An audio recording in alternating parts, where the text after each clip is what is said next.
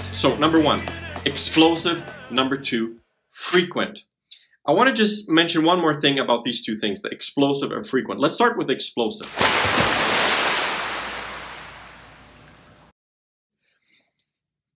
Now, a lot of my students, they hear this about explosive and then they go like,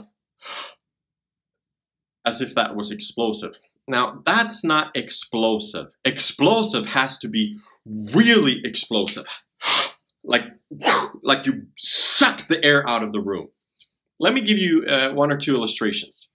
If you've ever tried to mow the lawn and you try to start the engine, or maybe go on a motorboat and you start the engine there with your hand and you're like pulling and it doesn't start. You pull again and it still doesn't start. And by the fourth time you're like, and it still doesn't start. Finally, you're so frustrated that you put all of your strength into it and you pull, vroom, and the engine starts. Ideally speaking, where you usually would take one breath to sing an entire sentence, you may want to work towards taking 4 breaths for one sentence. However, I do not recommend starting there. I do recommend that if you're new to this frequent breathing technique, I would recommend just doubling it. So if normally you take 1 breath for an entire sentence, try taking 2. So you'll take a breath, you'll sing half the sentence, and then take another breath and sing the rest of the sentence. This is possible because your breaths are short and explosive, which means you can fit the breath anywhere.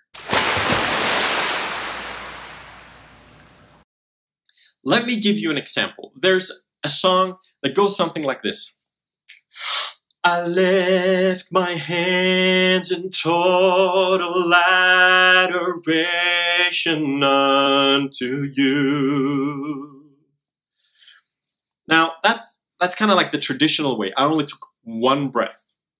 I want to show you how you could take 2 breaths or 4 breaths. Okay, so that was 1 breath. Let me show you how it would go if you took 2 breaths. I lift my hands in total adoration unto you. Right? Or let's try 4 breaths.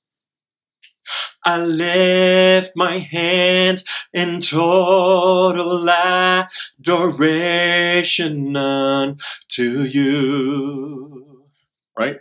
Now, if you were really crazy, you could even go like 8 breaths. I do not recommend it, but just kind of to show you how it would be possible, you could go something like this. I lift my hands in total adoration unto you. Now, no one would actually do that, but I'm just trying to show you how you can easily fit breaths inside the sentence. Now, like I said before, what I do recommend is doubling the breath. So if normally you would take 1 breath for an entire sentence, try to take 2. So I'm going to show you that one more time. I lift my hands in total adoration unto you.